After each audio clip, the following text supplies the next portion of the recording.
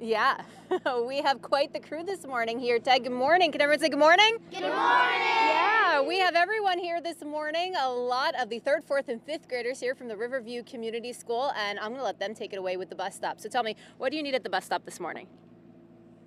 What did you wear? Electronics? No. Just to forget about the cold? No, I usually just wear like a short sleeve or long sleeve shirt and just pants. Yeah, you definitely need the long sleeve today. What else might you wear, which I see you're wearing? Hats and gloves, scarves maybe.